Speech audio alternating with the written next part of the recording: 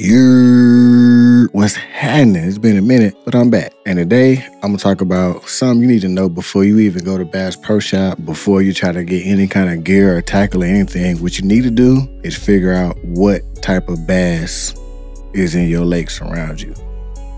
So there's like 3 different types of bass. I mean, it's more than 3 different types of bass, but mainly 3 different types of bass. Number 1, largemouth bass. Largemouth bass probably are in majority of lakes in the country, I would venture to say. Even if it's not the predominant species, it's usually at least a largemouth in a lot of lakes in the country. So that's number 1. Number 2 would be a spotted bass, aka a spot. So that's usually somewhere around when you start getting close to South Carolina, Georgia, Alabama, Kentucky, some in Tennessee, states like that. That's when you start to get the spotted bass. And number 3, you got smallmouth bass. Now, smallmouth is more of a up north thing, probably. I've heard it's smallmouth in North Carolina. I ain't never been bit by one. I ain't never seen one, but we gonna find out, I guess. But largemouth is the predominant species here. So smallmouth, typically you gotta go up north or west of North Carolina somewhere to get smallmouth. So anywhere above the Mason-Dixon line, you pretty much guaranteed to have smallmouth in your lake somewhere. So first things first, you gotta know what you're fishing for, because you wouldn't fish for largemouth the same way you fish for spots, and you wouldn't fish for smallmouth the same way you fish for largemouth.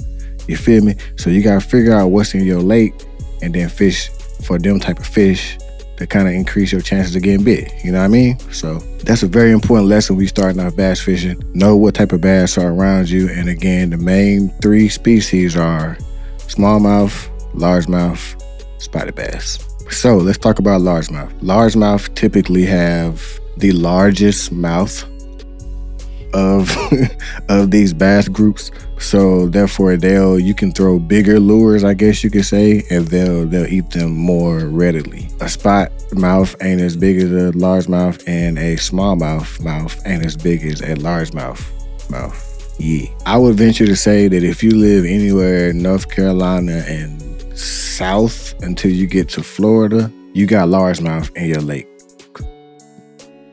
or pond. Essentially. Probably above that too. Let me take that back.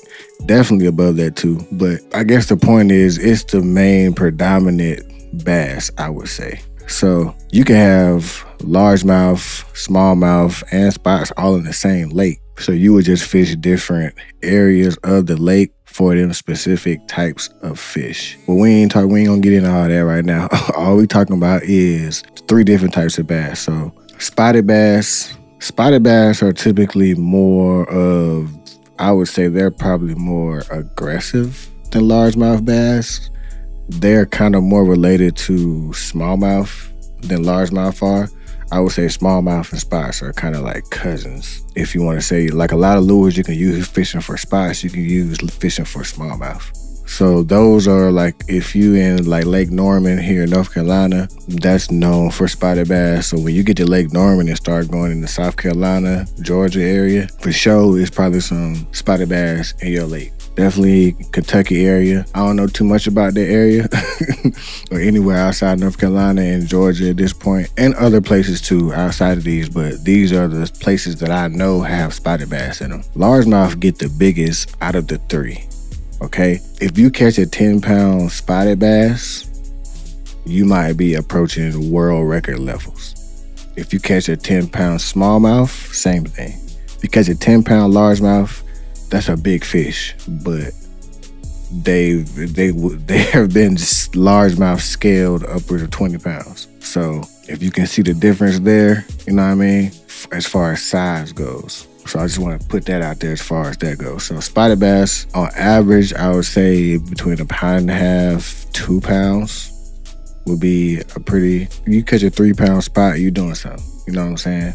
You catch a 3-pound smallmouth, that's a big smallmouth, but you start getting the 4s and 5s, that's probably, you're gonna probably top out around 4 or 5 pounds at smallmouth, and probably about 4 or 5 pounds for spotted bass too. So I'm telling y'all all this so you'll know what I didn't know when I first started out. I had no idea what any of these types of species of bass was. All I know was bass. And really, I didn't know how I could target bass, or if bass was in freshwater, if they was in the saltwater, if they were in the ocean, if they was in a river, a lake. I didn't know. So I'm gonna get into all that too with y'all, but for this video, just remember 3 different types of bass: largemouth, smallmouth, spotted bass. Remember those 3 things, you should be good to go. But know what you fishing for when you go to the store.